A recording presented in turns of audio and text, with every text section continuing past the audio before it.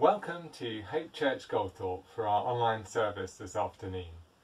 This week is a bit special as we're hoping that it will be our last online only Sunday service for a while. We're preparing to meet in person again from next Sunday, which is Easter Day. We're really grateful for everyone's patience with online services. If you've been viewing online but you'd like to join us to meet in person again from next week, further details will be posted on our Facebook page. This Sunday is also a bit special because it's the last in our little series looking at the start of Isaiah's book in the Bible. We'll hear some words from chapter 8 in a minute, but let's begin with a prayer to commit our time together to the Lord. Loving Lord, we meet as your people around your word. Please help us, by your Holy Spirit, to hear your truth, so that we will know you better and love you more. Amen. Now, many people in Isaiah's day didn't want to listen to God's word, so they were trying to find out how to live in lots of other ways instead. But God's the one who made us and the only one who can keep us safe. So Isaiah says, consult God's instruction. If anyone does not speak according to this word, they have no light of dawn. If we don't live by trusting God and his words, it's like living life in the dark always, never turning to daytime. Imagine it, you wouldn't be able to find your breakfast or tie your shoelaces. But more importantly, we'll be lost in the whole of life if we live that way. So our first song reminds us of how awesome God's word is. Let's get ready to join in as the music starts.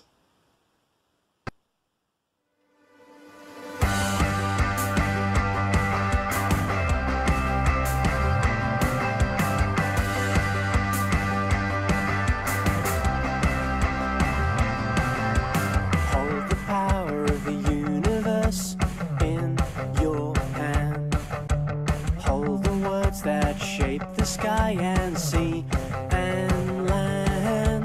The King has given words to us to tell us what he's like. Open up your ears and let his spirit strike. It's a light and a hammer, it's a fire and a sword. It's the voice of our Father, the word of the Lord. The blade of the Spirit can cut to the soul, and God will use it to make us whole.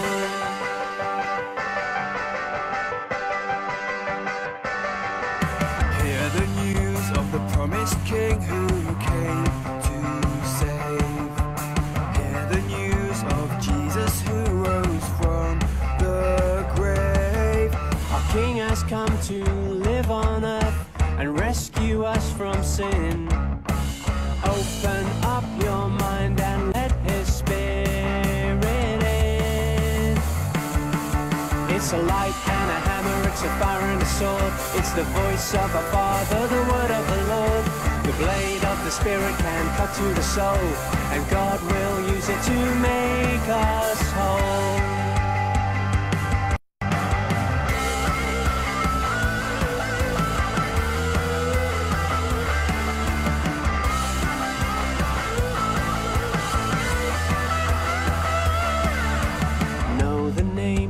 Jesus Christ that makes us new. Know the Son of God, the Word whose word is true. Our King has spoken to us, so there is no place for pride. He gives hearts of flesh and changes us inside. It's a light and a hammer, it's a fire and a sword. It's the voice of our Father, the word of the Lord. The blade of the Spirit can cut to the soul, and God will use it. It's a light and a hammer, it's a fire and a sword. It's the voice of our Father, the word of the Lord.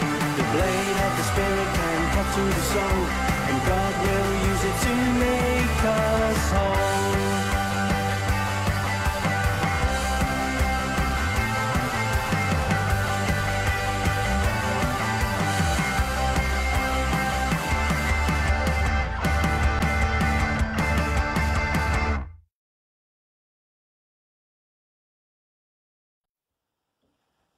Many of you will know that this Sunday is also known as Palm Sunday, the Sunday before Easter. Children, this is a good time to listen up. Mary's going to help you, as well as the grown-ups, think a bit more about what Palm Sunday means now. Have you ever had to wait for something really brilliant, like a birthday or a special holiday, or maybe meeting up with someone you haven't seen in ages? At the beginning, it feels like the wait is going on and it's taking forever, and you're looking forward and you think, is it ever going to come? Well, God's people knew a thing or two about waiting. They had been promised something totally brilliant. They had been promised a king, a special king sent by God who was going to be rescuer. Now, in our services, we've been looking at the book of Isaiah in the Bible, and you can find some of those promises about that king in Isaiah. But God's people have been waiting quite a long time since then, about 700 years. So they had had quite a lot of time to think and wonder, what's that king going to be like? I reckon they thought he would be strong and powerful. And I think, well, we all know, don't we, that kings wear a crown and they have expensive clothes and they have a big army and ride a fancy horse. Yeah, I reckon that's what they thought he would be like. Well, in our house today, it's a very special day. It's special because it's James's birthday. Happy birthday, James!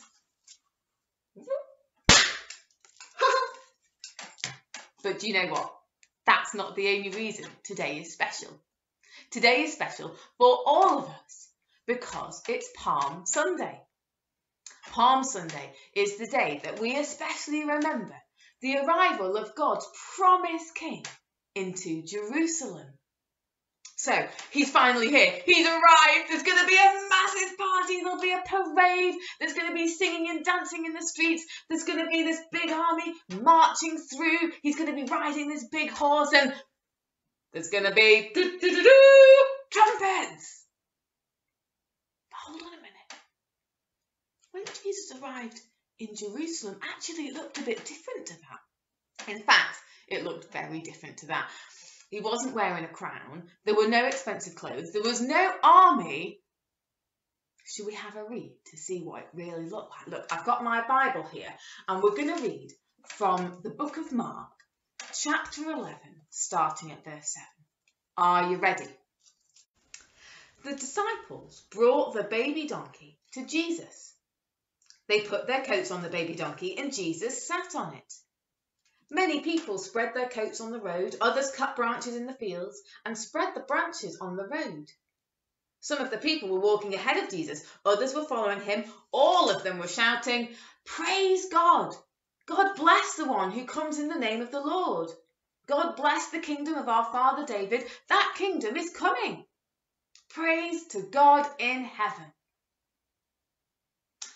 Wow, that's a bit interesting, isn't it? So, there was no crown or fancy clothes. There were some people shouting, but there was no army marching through the streets. There was no big horse. There was just a baby donkey. And there were definitely no trumpets. It's a bit of a puzzle. It's not what we expected. But do you know what? The surprises don't end there. God's people expected the promised king to come and fix some of their problems. They expected him to fix the problem of those awful Romans who were ruling over them. And they expected him to fix their country, to make it great and important again. I wonder, what problems do you think that King Jesus should fix? Maybe it's the problem of COVID, so you can see your friends and your family again. Or maybe you want King Jesus to fix your brother or sister and stop them being so annoying. Or maybe you think Jesus should fix your pocket money so that you can buy as many toys as you want. Now, they're all interesting ideas, but do you know what? They're not the reason that King Jesus came. They're not the problems that King Jesus came to fix. Because do you know what? We've all got a bigger problem. Yeah, we've got an even bigger problem than any of those things, and it's called sin. Sin is when we reject God. We say, shove off, God. I'm in charge. No to your rules. And it's a problem for all of us. It's a problem for me. It's a problem for all of the Hope Church grown-ups. And it's a problem for you. And the reason that it's our biggest problem, the reason it's so serious, is because it means we can't be friends with God. And that is really bad. But do you know what? There's good news. The good news is that King Jesus came to fix our biggest problem. King Jesus came to fix the problem of sin. How awesome is that? Jesus fixed the problem of sin so we can be friends with God. Brilliant. Now, maybe you'd like to hear a bit more. Why not come to our Easter Day service next week? Or if you can't wait till then, why not ask the grown-up who helped you tune in today? Or send us a message through Facebook if your grown-up says that's all right. But for now, let's remember how, although Jesus wasn't the king that any of us expected, he's so much better because he's the king that we need, who fixes our biggest problem so we can be friends with God. Hooray for Jesus.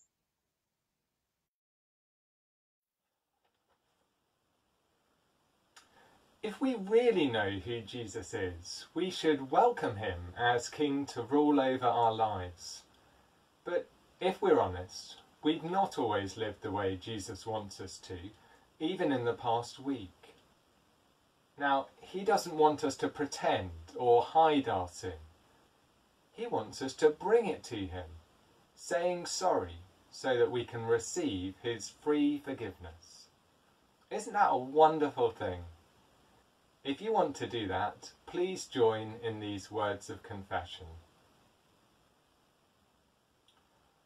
Brothers and sisters in Christ, the Bible encourages us to admit our many sins.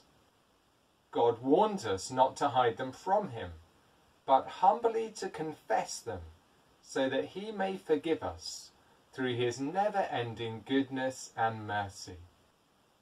Let us then draw near to him with confidence, saying together, Almighty and most merciful Father, we have wandered from your ways like lost sheep. We have followed our own thoughts and desires.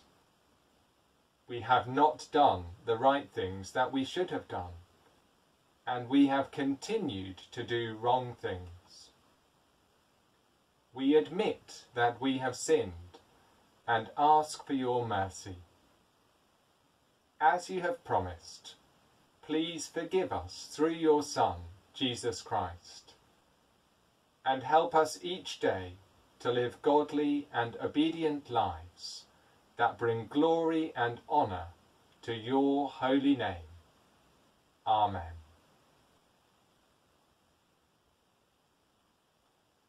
Well, children, thank you for being with us so far. If you've got other things to do, you're welcome to leave at this point, should you want to.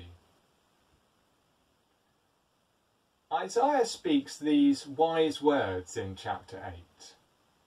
Do not fear what this people fear, he says, and do not dread it. The Lord Almighty is the one you are to regard as holy. He is the one you are to fear. He is the one you are to dread. The last 12 months or so have shown us, haven't they, that there's plenty in the world around us that can cause people to be afraid. But Isaiah reminds us that as believers in the Lord, we shouldn't live as if the world is a scary, out of control place. The Lord is this world's almighty ruler, even in what seems like chaos caused by the likes of coronavirus. The only way we can live securely is to fear him by putting our trust completely in him. Well, we're going to sing of the Lord's trustworthiness now in our next song.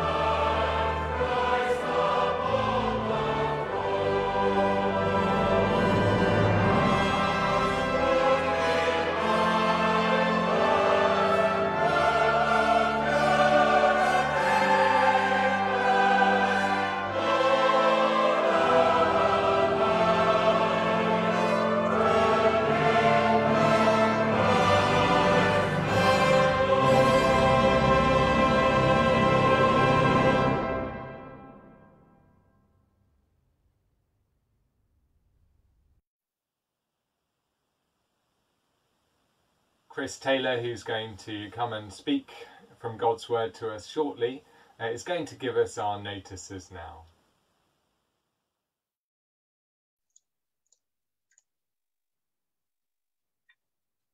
Well, good afternoon to you all as well. If you've not been introduced, my name's Chris, and it's really good to welcome you again to this afternoon service. Those who are waiting for their regular weekly update email from me about things going on, then later today that will be with you. But let me just share some other things with us all going on this week. Firstly, if you want to have a bit of time outside, especially over the coming few days of good weather, then we have an Easter puzzle trail, especially for families around Goldthorpe. Do get in touch if you'd like a copy. It's also available on our Facebook page. If you want to do something perhaps with children or grandchildren, if it's safe for you to do that, then you might want to tune into the Easter Bake-Along run by an organisation called Faith in Kids. Again, details have been on our Facebook page, and get in touch if you want to do that. Finding out about the story of Easter whilst baking delicious chocolate brownies with children. This week, our Look Up in Lockdown sessions, looking through the Psalms, will carry on. That's on Tuesday and Wednesday at 11 a.m. on Zoom. And your life group leaders hopefully have been in touch to let you know whether your life group is happening this week or not. On Good Friday, at 5 o'clock in the afternoon, we are going to have a Good Friday service. It will be a service of reflection, perhaps more aimed at adults. It's 5 o'clock at the old job centre, where we currently hold our services on High Street. So 5 o'clock on Good Friday for a service. That will be also streamed online for those who are unable to be there. And then on Easter Day, our service will be back at our usual time of 3:30. It's 3:30 again at the old job centre. It's now called It's a Dog's Life, by the way. And that's an all-age family service, and we'll include a celebration of the Lord's Supper as we meet back together face-to-face on Easter Day. Just an advance date as well. In the evening of Thursday, the 8th of April, we're going to have our next whole church meeting.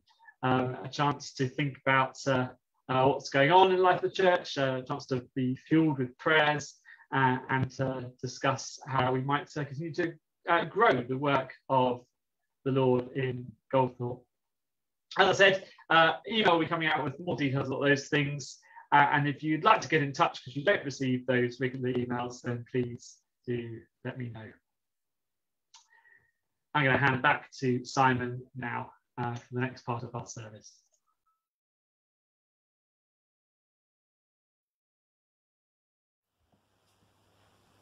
It's our great privilege as believers in the Lord that we get to talk to him in prayer, and we're going to spend some time doing that just now.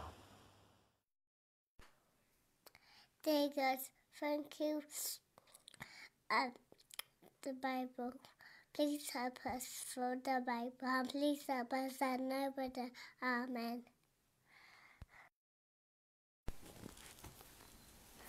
Dear God, thank you for keeping Hope Church safe. Please help children in Tajikistan. They are not allowed to go to church. Please help the children that one day they can go to church. Please help the rulers of Tajikistan to do good.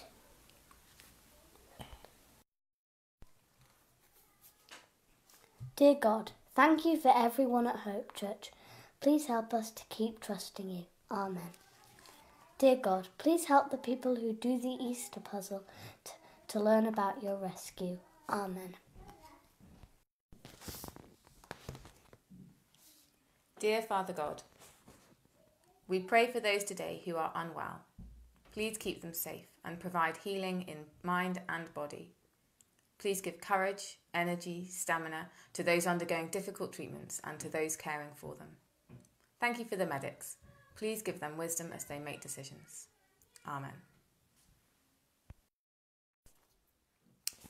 Loving Father, thank you for all you've been teaching us through Isaiah. Sometimes it hasn't been easy for us to hear your message of judgment. We don't like to think about our sin and the sin of others against you, and often we struggle with the fair judgment you tell us that sin deserves. But we thank you for the great news of hope Isaiah offers everyone. Thank you for Jesus, and that through him we can be rescued from judgment and be transformed by your Spirit into the holy people you want us to be. Please do that great work in us, even today. Amen.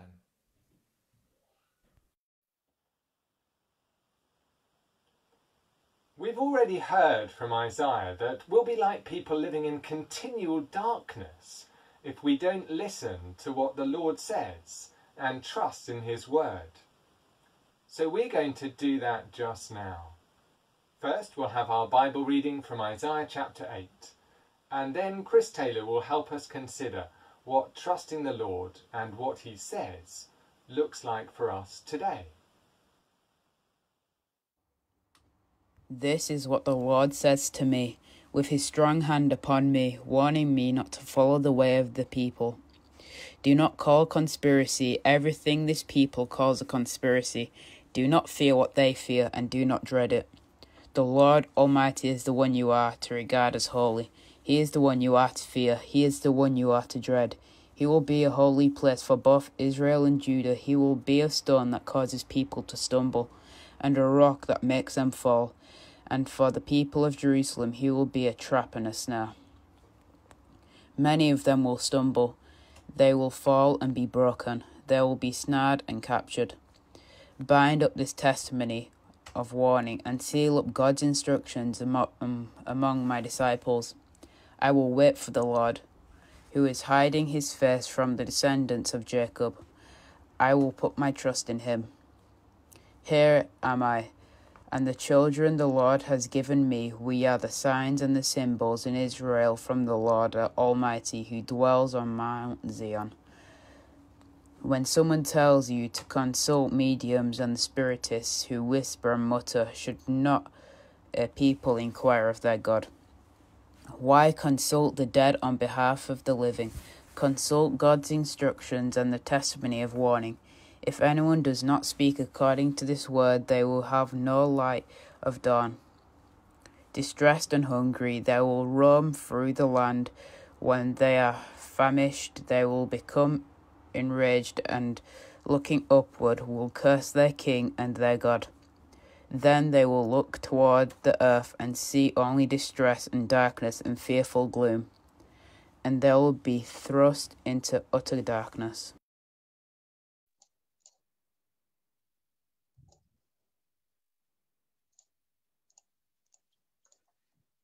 Let's pray together again as we think about God's word to us. Heavenly Father, open our hearts to understand and respond to what you say in your living word to us now. For we ask it in Jesus' name. Amen.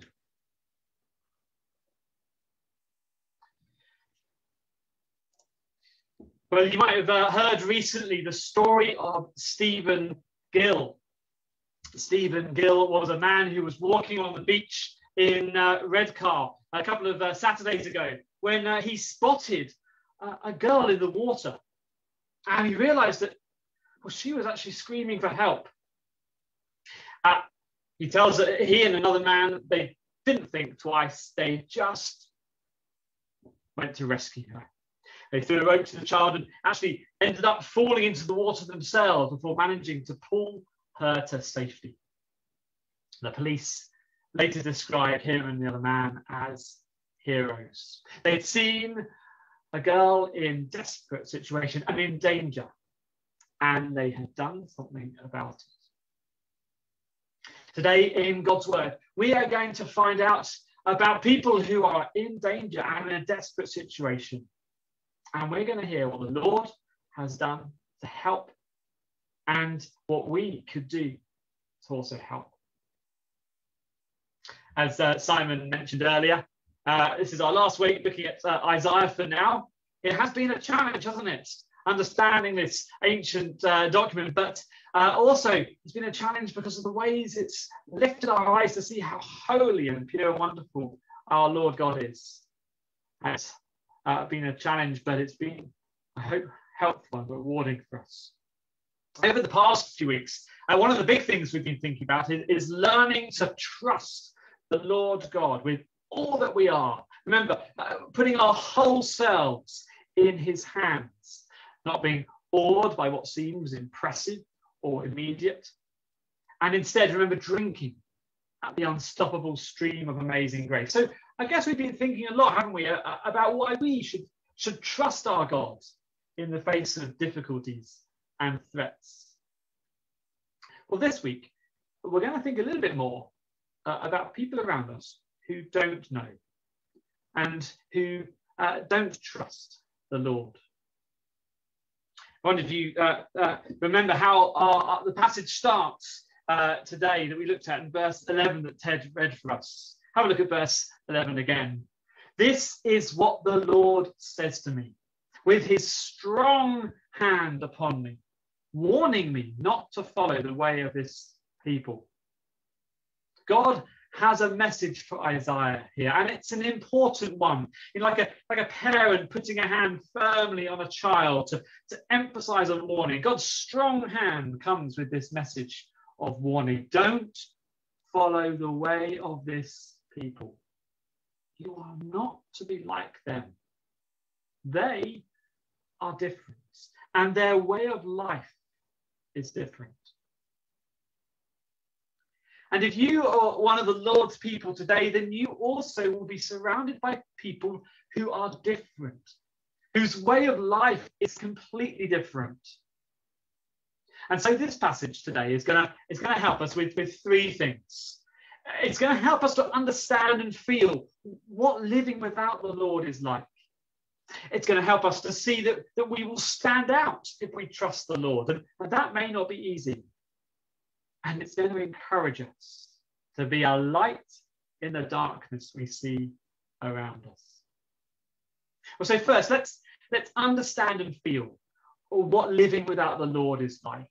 And what this passage tells us is this, that people are desperate and in danger without the Lord. People are desperate and in danger without the Lord. They might not seem like it always, but people are desperate and in danger without the Lord. You see, verse 12 is about desperation. Do not call conspiracy everything this people calls conspiracy. Do not fear what they fear, and do not dread it. You see, remember that the people are all around Isaiah. They were deeply afraid. They were terrified of an invasion coming from the north. And it led them to panic and paranoia. And in their desperation, they came up with all kinds of suggestions and solutions to try and fix the situation. That's the idea of the conspiracy here. It's a human attempt to try and make sense of what's going on in our world. Because, you see, we like to know, don't we? We feel like we should have an explanation, especially when we face tragedy or threat. We can face those much more easily if we can answer the why question, if somehow we can link it to something bigger. So, well, I think it's no surprise that things like the QAnon conspiracy theory, if you've heard about that, have become more popular during this pandemic. But you see, really everybody, whether you believe a so-called conspiracy theory or not, everybody is trying to make sense of the world and regain control in the face of fear. Perhaps you've heard many different explanations of COVID-19 or just different responses to the challenges we faced. Well, today's passage highlights that underneath them all is fear and desperation. Even in those who appear to be happy and may have lots of props to help them, well, they do not have the thirst-satisfying, unstoppable stream of God's provision. People without the Lord are desperate. If you're not convinced by that, well, then keep listening. We're going to return to that idea in a minute. But as well as being desperate, people are in danger. Look again with me at verses 14 to 15, the end of verses 14. But for both Israel and Judah, he, the Lord, will be a stone that causes people to stumble, and a rock that makes them fall. And for the people of Jerusalem, he will be a trap and a snare. Many of them will stumble. They will fall and be broken. They will be snared and captured. Imagine some climbers approaching a huge mountain rock face. It looks dangerous and difficult to climb. Let's go around the other side, some of the climbers say. It looks easier that way. But the lead mountaineer shakes his head. Go the other side, and, well, you'll end up meeting the fury of the mountain elements. Climbing this side will be much better. You see, it's sheltered from the wind and the snow. It will be a refuge for us from the weather. See, to some, God is a refuge. They know him. And at the end of the day, he is their safety. He alone can be trusted to make sense of the world. But to others, God is an obstacle, a threat. He's an annoyance, a difficulty. They won't look to him for help answers. But what these verses warn us about is that how we approach God will determine how we experience him. And if we think him an obstacle and annoyance, that doesn't just mean he'll go away. No, then he'll really be an obstacle, one that trips us up and breaks us, either now or in the future. You see, without the Lord, people are in danger. And we heard, didn't we, how chapter 8 ends with both desperation and danger. It ends, doesn't it, with a sad picture of what it's like for people who won't make God significant in their lives. Just check out verses 21 and 22. Distressed and hungry, they will roam through the land, as it were. When they are famished, they will become enraged, looking upwards, will curse their king and their God.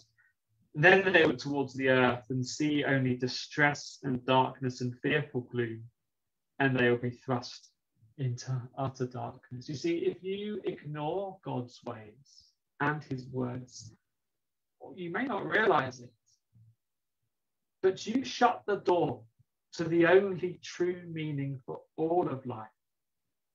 You can certainly try to fill the emptiness. There are plenty of fakes and substitutes to choose from, distracting yourself with entertainment, busying yourself with career, numbing the pain with alcohol, finding answers in conspiracy theories or spiritualists. But you know, all of those are just human solutions looking towards the earth, as our passage puts it. They do not tell the truth, and they do not last. And when each of these props fail us, well, we're left angry at God, who we think has failed us. But worse than that, actually, we will find ourselves cut off from any light that might help us to see our way out of the darkness. And don't just take Isaiah's word for it. This is exactly what Jesus himself spoke about.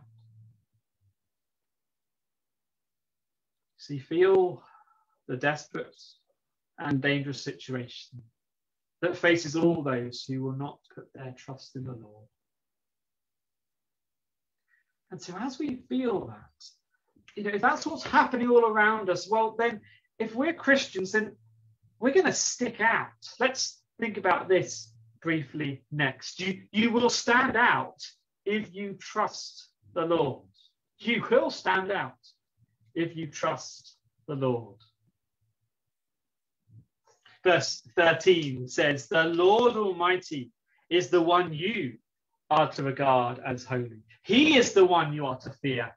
He is the one you are to dread. He will be a holy place. The Lord makes it very clear here what should be different about his people. Instead of searching around for some human explanation or human solution for life, instead of living in fear that everything you've built your life upon is going to be snatched away, instead, we should regard the Lord Almighty as holy. That is, if I could put it this way, make the Lord your significant other. In fact, more than that, make him your significant everything. Do you remember the vision Isaiah saw in chapter 6? A vision of the holy, holy, holy God. God was high and lifted up. That is, God is above us, different to us, greater, huger. He alone can make sense of our lives because he is life. He alone can bring guidance because he is wisdom. And so we dare not ignore God or overlook him. That's what it means to fear God. Dare to treat God as God. He's high, holy, lifted up. And you know the amazing thing is? Make a place for God as God, and you'll discover he's made a place for you. Beginning of verse 14, he will be a holy place, a safe place. Now that's important to know, isn't it? Because if we're going to live this out, it's not going to make us popular. We've seen how Isaiah describes the people around. They're desperate and in danger. The Lord is a rock that trips them up. He's a trap and a snare, and they're angry at him because they think he owes them. And so we will stand out if we're Christians because we're not desperate.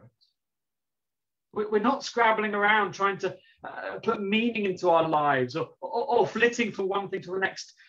No, actually, like Isaiah, we know that we have God's written word. We're not in the dark. Just look again at verses 19 and 20.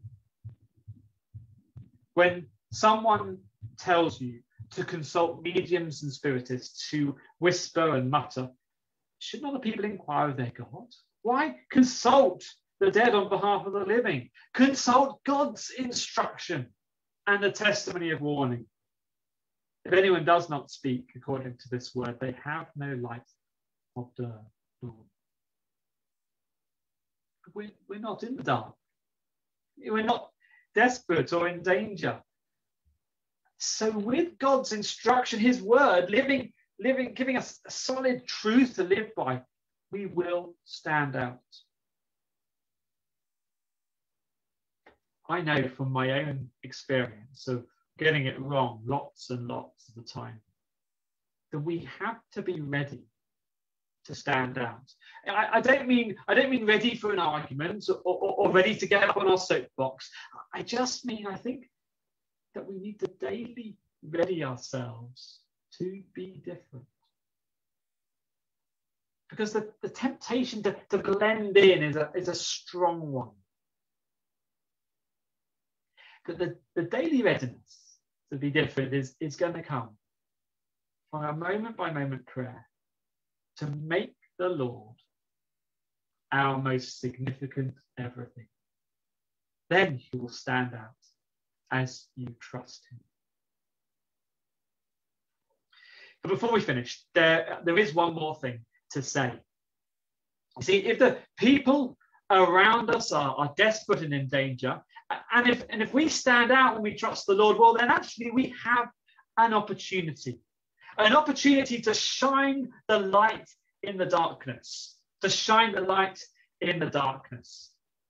We've seen just now how chapter 8 ends with people in darkness. But just glance ahead a few verses. Chapter 9, verse 2.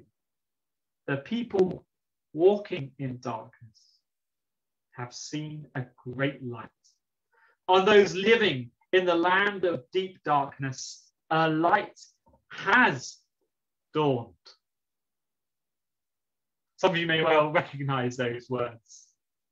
They're famous words from one of the most popular Christmas Bible readings. And we will return to this next chapter of Isaiah in December, God willing. But these verses, they're about Jesus. He's the one who came to bring light, the great light of God. See, for darkness will not have the last word in Isaiah. And darkness has not had the last word in a Christian believer's life. For Jesus Christ, the light of the world, has come into the world. And the darkness has not mastered him. Through the events that we're going to remember again this week as Good Friday and Easter Day, through the death and resurrection of Jesus, he has brought us true light and therefore an end to our desperation and danger. And so here again is what I want to finish us with. Shine the light in the darkness. May it be that darkness does not have the last word in the lives of those around us. Let's just finish with this. You see, the Apostle Peter, he has this passage, as it were, in front of him, and this is what he takes from this passage in Isaiah. If you're able to flick there to 1 Peter chapter 3, then do so. I'm sorry I don't have it available on the screen today. 1 Peter chapter 3, verse 13. Just have a listen to these words if you don't have it in front of you. 1 Peter 3:13. Who is going to harm you if you are eager to do good? But even if you should suffer what is right, you are blessed. Do not fear their threats. Do not be frightened, but in your hearts revere Christ as Lord. Always be prepared to give an answer to anyone who asks you to give the reason for the hope that you have. But do this with gentleness and respect, keeping a clear conscience, so that those who speak maliciously against your good behavior in Christ may be ashamed of their slander. Do you see how Peter encourages us to shine the light of Jesus in the darkness? He says we're going to stand out if we trust God and do good. And that won't always be popular, just like it wasn't for Isaiah. But we mustn't fear that. Instead, we dare to treat Christ as Lord. And with him as our light, as the unstoppable stream of grace, as the end of desperation and danger, with him firmly fixed as our most significant everything. For then we speak to those in darkness of the light that we know. We speak to those who are desperate of the hope that we have. We speak to those in danger of the only safe place.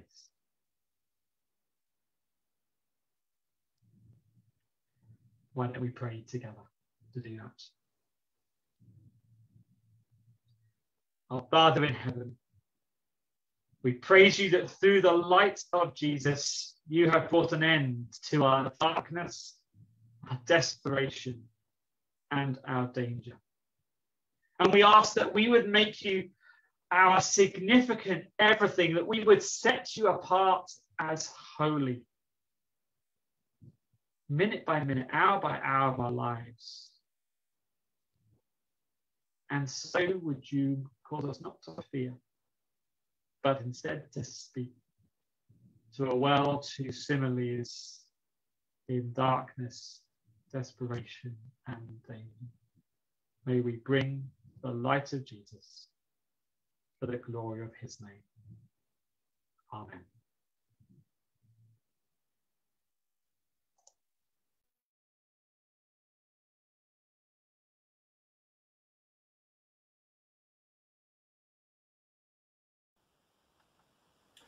Thanks, Chris, for bringing God's word to us. God doesn't want anyone to spend life floundering around, lost in darkness.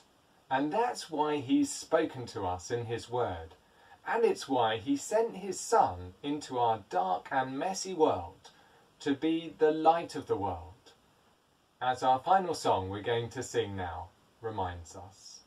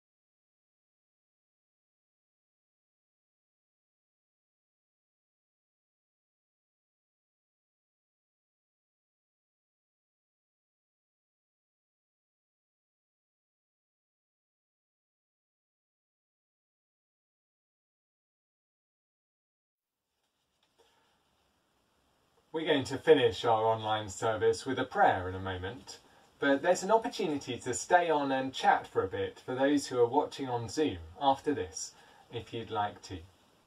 Let's pray together now, though. Lord, we thank you for Jesus, the light who gives us life in a dark and sinful world. Please keep us trusting in him and walking in his light as we wait for the great day of his return. For we ask these things in his name. Amen.